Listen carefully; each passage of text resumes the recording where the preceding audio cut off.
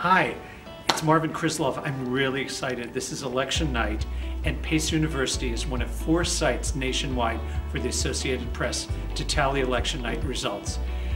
So our students are sitting at their computers and getting results from counties throughout the country in 15 states, Alaska, New York, Connecticut, Indiana, and my home state of Kentucky. So I'm really glad for our students that we're part of this important news gathering mission, and I'm really excited to go into the media room and see what's happening. I can't take you with me, but I'll tell you when I get back.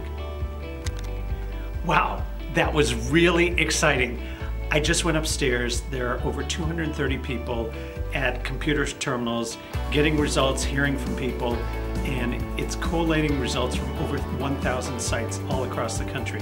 And one of the great things is I was able to see our PACE students and some of our staff as well participating in this, so it's a great educational experience. And of course, this is what PACE is all about. It's offering our students the opportunity to do real-world internships, jobs, have experiences like being part of the AP site tonight, and that can only happen here in New York. So I'm really excited to be part of it, and we'll see what happens tonight, but I'm really glad that Pace University is part of what's happening.